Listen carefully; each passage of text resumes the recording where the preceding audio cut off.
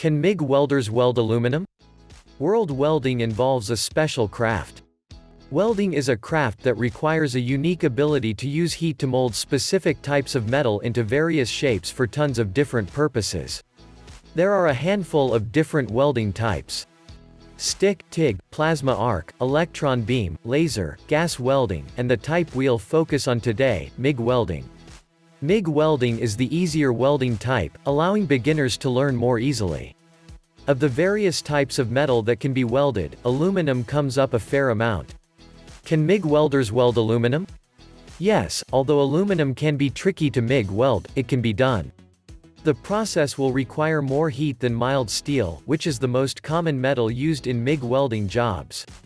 Anything thinner than 18-gauge aluminum would require a TIG welder. MIG welding aluminum. This can be a tedious practice, so let's just get that out of the way first. Aluminum is going to be a thinner metal than the steel typically used in MIG. Therefore, you're going to get some burn through. Especially when first learning how to MIG weld aluminum. Be prepared for that, because it's going to happen. Don't get frustrated, just be sure to start with some workpieces that you can throw away. Having some workpieces to practice on is going to make this process way more laid back. That's why it's best not to go thinner than 18-gauge aluminum. In welding, travel speed is a term that is used quite often. And what this means is the speed in which you move the arc along the metal. Yes, it matters a lot. With steel, you can move the arc slower because the metal is thicker, and therefore you won't have as much burn through where the arc pokes through the metal.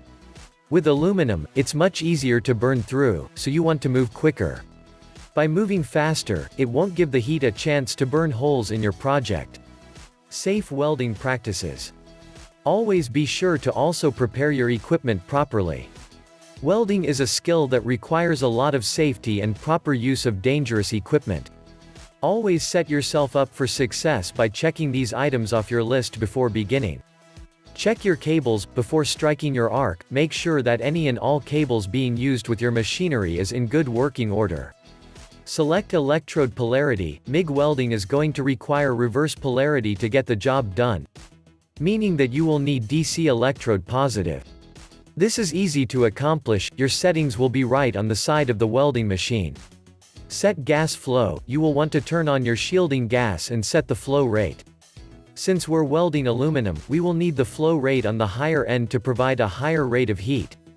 Typically MIG settings are at 20 to 25 cubic feet per hour.